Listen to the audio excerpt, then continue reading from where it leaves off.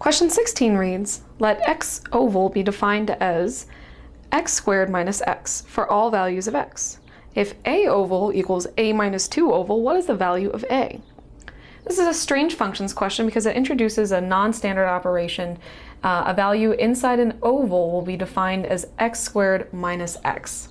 So in order to solve a oval is equal to a minus 2 oval, let's get started by plugging things into this rule.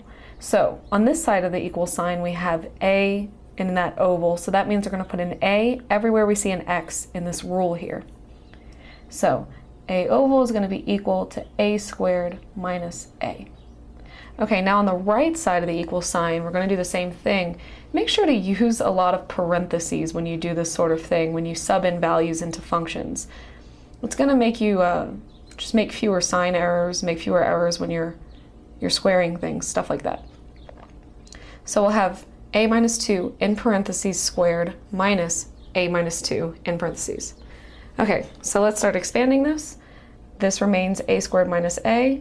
Let's square this out. So that's a squared minus 4a plus 4.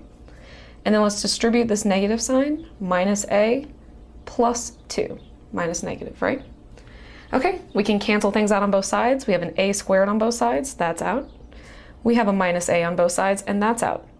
So we're left with 0 over here is equal to negative 4a. And then we have a plus 4 and a plus 2.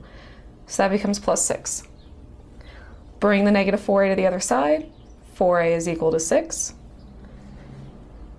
A is equal to 6 over 4. Don't forget to simplify your fraction. A is equal to 3/2.